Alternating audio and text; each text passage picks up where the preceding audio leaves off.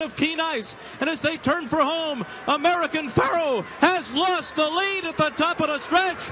Frosted on the outside is now in front, but American Pharoah is battling on from the inside. He's showing all this fight with 1 furlong to run, and here on the far outside comes Keen Ice with a late threat. American Pharoah put away Frosted. He has to deal with Keen Ice.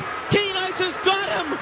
Keen Ice has won the Travers over American Pharoah in a dramatic upset.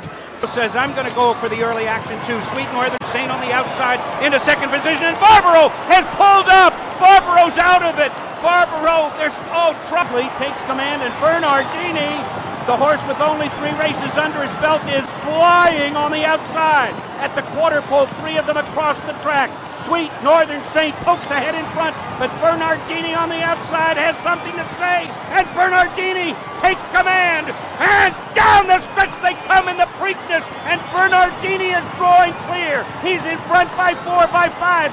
Sweet Northern Saint is second. Tom Albatroni said this was the best horse he ever saw, and here he comes under the wire to destroy the field of the Preakness. Bernardini by 5. 5/16 to go. A driven third is Tom's Day Tom, and something awesome, and here's the matchup. Accelerate on the outside. Light puts away Accelerate with 1/8 of a mile to go. At the inside and Seeking the Soul, then Bravazzo. But City of Light keeps going, and City of Light will win it. It's City of Light for Javier Castellano, and a romp in the rain. He won by 5. Second is Seeking the Soul. Third is Accelerate, then Bravazzo and Audible, followed by Gunnevera. They're off in the Breeders' Cup Dirt Mile, and Liam's Map did not have a good start, and he steadied just after the break. Now, there goes Lee on the outside. Liam's Map wanted to go in there, but he couldn't, and Liam's Map had to take back again. Javier Castellano's got him in 4th, behind the leading trio in the lead as they come to the top of the stretch in the Breeders' Cup Dirt Mile. It is Lee in front, and here comes Liam's Map, and he found a way through. Can he possibly get there? Liam's Map has gone by Lee. Oh, what a race he ran today. Much the best of the Dirt Mile.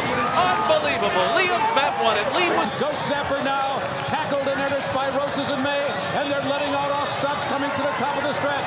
Pleasantly Perfect, catapulting past horses on the far outside as the field turns for home. Ghost Zapper has now shrugged off Roses in May. Pleasantly Perfect continues to rally down the center of the track. Azeri doing her best, but she's now 5th. In between horses, Perfect Drift. Ghost Zapper kicking clear, and Ghost Zapper is pulling away impressively.